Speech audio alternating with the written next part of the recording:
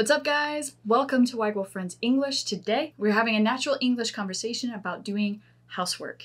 This is an intermediate listening practice, so if you can keep up with this, then you're probably a solid high intermediate. If you can't keep up, that's okay. Turn on the subtitles. Josh actually does the transcripts for you guys and puts them in the subtitles so that you guys can keep up a little bit easier. Yeah, and this video is a follow-up video from our previous one talking about these phrasal verbs of household chores, and so we're going to try to incorporate them as much as possible.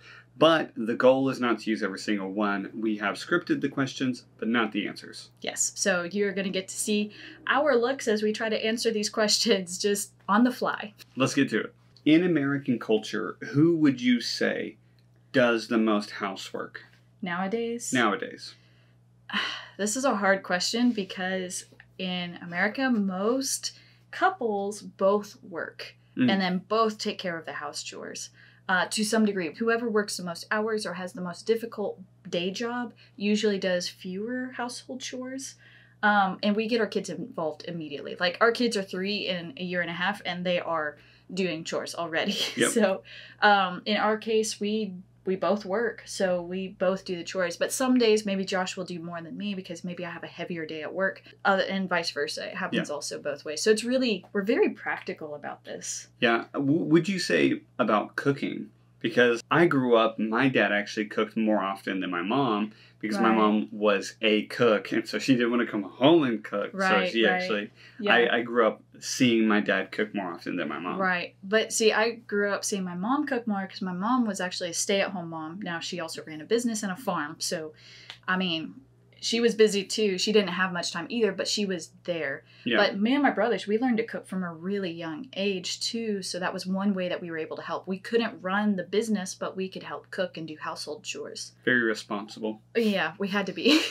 So you're going to see it really depends, again, on situation and who actually likes it. In American culture, we're pretty free to just say, if you really like cooking, you can do more of the cooking, because usually one of you are not going to like cooking. But if you both enjoy cooking, then it's an easy hobby to do together. When our life is simpler and slower paced, we do a lot of cooking together. Yeah.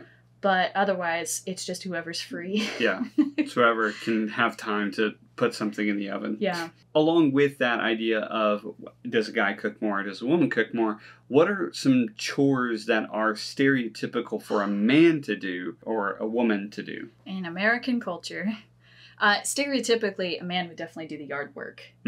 I would say that's more of a, for some reason, just going to work and doing 40 to 60 hour work week. It just seems like more of a manly thing to go outside and do the yard work too. But I know plenty of women that do the yard work themselves because they enjoy the gardening aspect, or they are very particular about how things are arranged in the yard. Yeah. So I'd say if a yard has a lot of flowers, that's probably stereotypically the woman is what we would think. Right. That's our first thought. It doesn't mean it's true. It's just our first thought. And then mowing. This year, I've seen a lot of women mowing the yards themselves. Really? Yeah. I think that's just really interesting. But that's cool. Between us, you're typically the one that does that because you like to be like outside doing like stuff like that more so than me. What about inside chores? One of the things I have seen, which I don't know why, but it seems like more and more guys are doing laundry more so than women. Yeah, I would say that too. I think maybe something that they can do while just, it's a more chill job than most of the other housework. Like, it's not like it's easier, it's just more chill. Yeah. Like, you can sit down in front of the TV and do that one. Yeah, maybe that's fine. But for the women, I think it's more like, either they're more particular about how things are cleaned and arranged and wiped down, or they're doing more of the chores that the guy just doesn't care about. Stereotypically, again. Yeah. There are plenty of examples on the other side of all of these. Yes. But yeah, I would say as far as cooking meat goes, stereotypically, that's more of the man's job, whether it's grilling outside or cooking inside. So these are just some weird stereotypes for us. I would say, like, anything outside stereotypically is the man, anything inside is stereotypically the woman. But honestly, those lines are so blurred now. It just really depends on what's practical for the couple and the family. Yeah, one of the things I thought of is that women tend to be more detail-oriented, stereotypically, so they tend to focus on some more detail things, like dusting off the bookshelf or the mantle and tidying up and freshening up, while guys are like, Is it can I see trash laying around? Okay, Yeah. no, that's good. Well, there's also this idea of the car or the truck. Yeah. Sometimes some men, it's kind of a joke again, a stereotypical joke, but for the men to be like super into like taking care of their car. So they're the ones that are over there like polishing, waxing the car, making sure the interior is super clean. Again, neither of these stereotypes are really us. We just kind of go with what we have time for. So I will mow the yard if Josh doesn't have time. Yeah. But likewise, he will do the cooking or anything else if I don't have time. Yeah. You guys may disagree, or may agree, I don't know. But when you have kids, a lot of stuff has to happen. And there's not really a whole lot of time to be like, nope, that's not my job. I'm not going to do that. And it's like, I'm not about that. We don't do that, really. Yeah, I mean, for us, it's like, that kid's poopy. Somebody's got to change that kid. And yeah, or we're going to keep smelling it and the kid's going to cry. So it's got to be done. So what chore do you enjoy doing the most? Probably the laundry, which we just kind of talked about that a little bit, but I enjoy hanging up the laundry and folding up the laundry and putting the laundry away. Yeah, I mean, it smells good too. For me, I don't know what it is about it. Mainly I think that's like the top of my things that I don't like. I don't like to do the dishes. Oh, yeah. And so if I'm going to share the chores and split the chores with you, if I don't do the dishes, if we cook halfway, one of the bigger ones is to do laundry. Yeah, so, laundry is just never ending. Yeah, I think also with laundry, like you were saying earlier, is I can fold things while listening to music or whatever. Or like watching the kids do a puzzle or something. Like, yeah, laundry is something that you can kind of do. But if you're washing the dishes, it's not like you can walk around with a plate trying to get the thing off. Like, you're going to make a mess. So, or cooking. You can't just leave things unattended. Yeah, it's just more flexible. It's one that you can pick up or put down as needed. What about your least favorite? I don't like dishes, but my least favorite is dusting off. Like, dusting the house. It just seems pointless. Yeah, it's like there's a very, very thin layer of dust, and I'm going to work pretty hard to dust off all the surfaces. And it's like, and tomorrow or the next day, there will also, again, be a thin layer of dust. How dusty does it have to get before you decide it needs to be dusted? If you can take a finger, and if you can, like mark a line, if you can write your name in it, that's too much.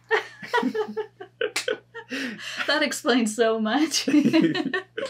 What about you? What's your favorite chore? My favorite chore is, I don't know, this one's hard. It's difficult for me to have a favorite chore because I'm okay with dusting. I like putting things away because I see the result pretty quick. That's really nice to just be able to put things away. But it gets really annoying when you're putting the same things away like 3 or 4 times a day because of your children. So I guess since children, that's not my favorite anymore. I can see that being a really good thing, though. It was very satisfying as, like, before kids. Now that we have kids, it's just kind of getting repetitive. Yeah. Maybe the dishes because it's warm. In the winter, definitely the dishes because the water's so warm. And it's just really comfortable. When I hand wash the dishes, the dishwasher, I don't care. But doing the dishes in warm water, yeah. But then cooking probably during the summer because I can be a little bit more creative with it, or the kids enjoy it more because they run outside a lot and they're hungrier and they just really want the food more most of the time. So I get more satisfaction from watching my kids really enjoy a meal that I've cooked. I think that's part of it too. Least favorite? Least favorite is probably the laundry. It smells so good and I like hanging it out on the line, but I don't like bringing it back and folding it and putting it away. Yeah, that's always been really funny. I don't know why. Which is funny because putting away stuff around the house is satisfying, but putting away clothes. Yeah, I don't understand. It's kind of weird. How would you say that chores change over the course of the seasons? Like, how are winter chores different than summer chores? You're dealing with colder things in the winter, so the dishes become a lot more satisfying, like I was just saying, because it's warm. But I mean, the chores are a little bit different because in the winter, I feel like we do a lot more like one pot meals or one dish. So like maybe we'll make chili in a big crock pot or a big pot on the stove or soup or something. So the dishes are actually a little bit easier in the winter, where in the summer we're snacking so much and we're grazing because we're outside and burning a lot of energy really. And so it makes us make more dishes. Yeah. And when you grill, anytime you grill, you've got to like scrape everything up and there's a lot of cleaning outside too. So I would definitely say that's one way that things change. What do you think? I would say one of the main things that come to my mind when I think of the change of seasons and chores is spring cleaning. that when, as it's starting to warm up right after winter, where you're kind of stuck inside every day anyway, we do this thing called spring cleaning, where it's not a set time. It's just a beautiful day that's dry. Yeah, and so you just go through the house and you just clean up everything. Yeah, open all the windows and the doors and just, there's no bugs yet, which is wonderful. Just basically turn the whole house upside down, organizing things, putting things away, throwing things out, tossing things out. Yeah. Doing the whole thing. Which chores do we teach our kids first and at what age? The chores that are the least responsible. The chores that they can not mess up. Or break something. Or hurt themselves.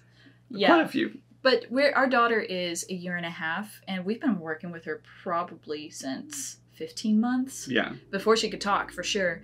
Just when she's able to walk, we're teaching her how to put blocks away, and we're teaching them to put away the things that they pull out. And so one of our big rules in our house is when you pull something out, you put it away before you get another thing. Yeah. And you've got to start with that from a very young age or they won't stick to it. But right now we have a 3.5-year-old that's pretty good. Sometimes he needs reminding, but it doesn't take a lot to remind him. Another chore that we do is actually have our kids, which sounds crazy to some people probably, but we have them wipe up their messes. Yes. So if they spill some water, if they spill some milk, yes, I can do it much faster than they can. But it's the idea of you made the mess, you clean it up. Yeah. You wipe off the crumbs on the table, you wipe off the cookie stuff that's left on the table, or you wipe up the liquids and stuff that you spilled on the floor or on the table. We try to get them to sweep or mop, but we have to do it again after they go to bed. But we're trying to teach them how to do that because, I mean, you're not going to get too much ruined doing that. And our son,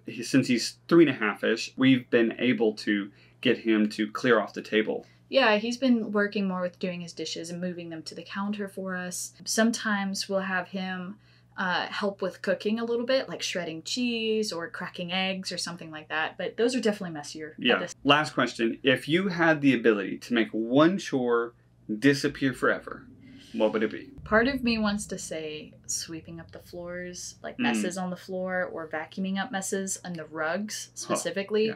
Because I'm assuming if the chore goes away, the mess just doesn't happen. Yeah, like I'm imagining like you wipe off the table and like the crumbs that fall on the ground just go and just vanish. That would be awesome. That would be awesome if we just didn't have to do floors, just anything floors. But if I had to just not make a cop-out answer and just specifically choose one thing, I would say maybe the rugs. Because if you think about it, if the rugs don't get dirty, then you don't have to vacuum up messes from them. You don't have to shake them out. You don't have to beat them out. Yeah. It's just a pristine rug all the time. And it's really the first thing that wears out in terms of flooring. So, yeah, I'd probably choose the rugs. Yeah. What about you? What a fantasy. I know, right? For me, it'd be dishes. Like, there's an element where this already happens a little bit in an American culture where we try to use disposable, like plates and disposable knives and stuff like that. And that happens. I don't really like it, but that's just a fact of life. That some people, they're like, oh, we don't want to do dishes tonight, so let's just use disposable plates. And what's really nice is that you don't have to do dishes. You just throw them all away, which is really wasteful. But if we could do that, or if the dishes that we cleaned were clean at the end of it, that would be pretty nice. One of the tricks I thought of when saying that was in China, they would take some plates and they would cover the plate in plastic. Do you remember that? Yeah, for like takeout and stuff like that. Sometimes they cover the thing in plastic so that when it's time to get the thing, they would just take the plate out of the plastic and you have a clean plate, which I thought was a very creative way to not do the dishes. Yeah, also a little gross. Yeah, very gross. All right, guys, so that's it. That is our natural conversation. We did a lot in this one of just speaking quickly and having lots of little choppy phrases, including English phrasal verbs. I hope that you heard that, and if you're struggling to get through it, you can actually slow down the video on YouTube. You can go back and rewatch it. You can go through the chapters that we've set for each question. So go through again, make some notes as you go, and if you can, at this point, try to make a mind map of the conversation just to kind of process what you heard. And if you are interested in more phrasal verb videos, we'll link those in the end card so that you guys can keep studying and keep growing and have better English. All right, that's it for today, guys. We'll see you next week. Bye. Bye.